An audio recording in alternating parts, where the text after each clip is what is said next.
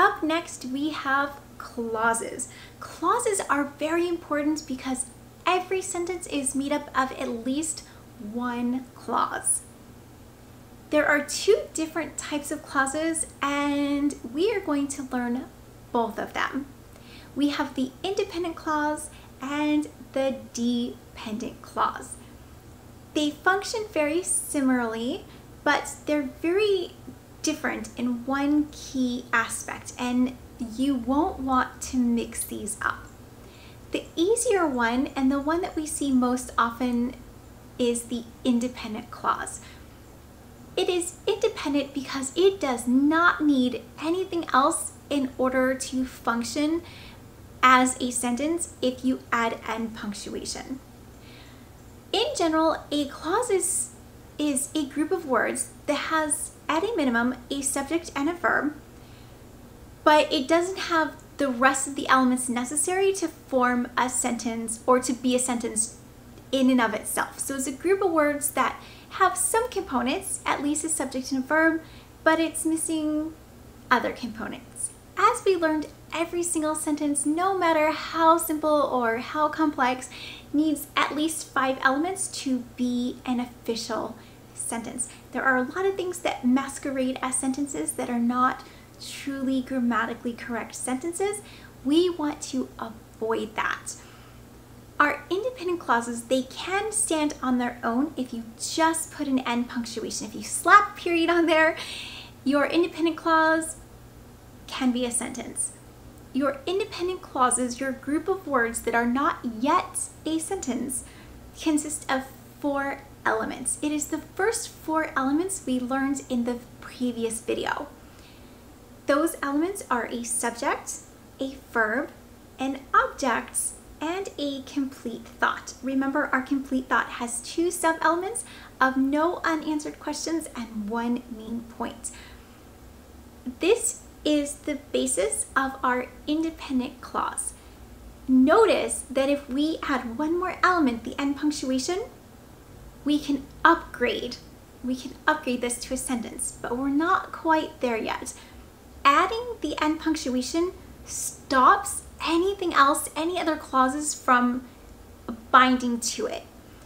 The independent clause, it's very social. It likes to invite other clauses over to hang out with it and to form a party, also known as a sentence. When we put an end punctuation, that blocks, that cuts it completely off. It builds this moat around it where no other clauses are able to join up with it. So the end punctuation is very official in its function. When we're dealing with just clauses, we never want to have the end punctuation because we want our clauses to get together. The clauses joining is how we add variety to our sentences, is we mix them up. Sometimes we combine dependent clauses, sometimes we combine independent clauses. We like to keep it interesting. Remember that interest should always be at the forefront of our minds when we're writing. We want to draw intrigue. We want our reader to be mesmerized by what we're saying, and we don't want them falling asleep.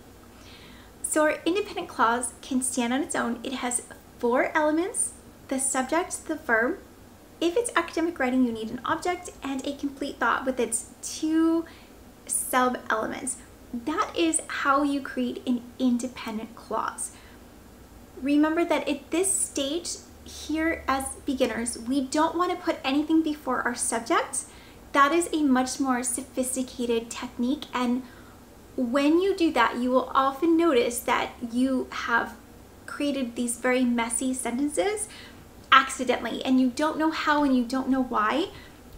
If you want to take a sentence and you've already written it and you would like to transform it into a more simpler yet correct sentence, try taking off anything before the subject, and it is night and day.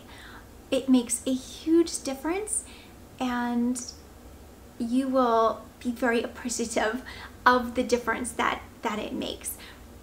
Nothing before our subject, which is a noun or pronoun, verb, object, which is a noun or pronoun, and our complete thought. These 4 things together with nothing else. Don't stick anything else in there. Have these 4 in this order. So your 3 words and then your complete thought, which isn't going to be any words, right? Your 2 sub-elements, they're just things that you mentally check off to make sure that they're done.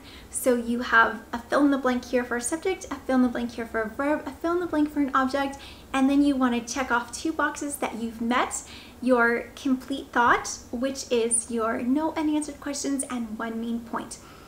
With as little as 3 words, you can have an independent clause. This is all you need for 1 independent clause. Again, later we'll learn how to add in other words. You can stick other words before your object, you can stick other words after your object, and you can do that with your subject as well, words on either side. However, this is where people start to get messed up. So to start with, we're just gonna have at a minimum are 3 words. If you wanted to put 1 or 2 words, that's fine. Like you can say, I ate breakfast, and then you could say this morning, right? And that's completely fine. 2, maybe 3 words is fine, and it won't mess you up. You wanna make sure it's not a verb though. If you do subject, verb, object, verb, and then more words, you've now almost added another complete independent clause, and we don't want to do that at this point. We want to stay nice and simple for right now. Subject, verb, objects, complete thought, that is our independent clause. It is as easy as that. Independent clause, relatively, they don't cause a lot of trouble. However, their cousin, the dependent clause, causes a lot of confusion. Sometimes I have to stop and think about my dependent clauses and whether I'm putting it in the right place. If you have struggled with grammar, or if you've never heard of dependent clauses or even independent clauses, and you've never tried to put them in the structure, doing something that we've done on autopilot for so long, trying to back up and do them slowly, it's a bit of a funny process, but you'll learn a lot by doing it this way. So our dependent clause is very similar to our independent clause, but it cannot stand on its own. It cannot stand on its own. It is dependent. It is dependent on an independent clause coming along to attach to. So while the independent clause is like a lone wolf, the dependent clause is like the ultimate social butterfly, and it will not go to a restaurant. You will never see it eating alone. You will never see it functioning on its own. When it's alone, it just hangs out in its apartment by itself.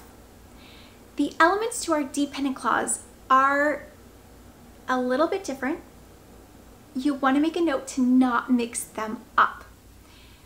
You'll still have a subject and a verb. If you're writing for academics, you will still have an object.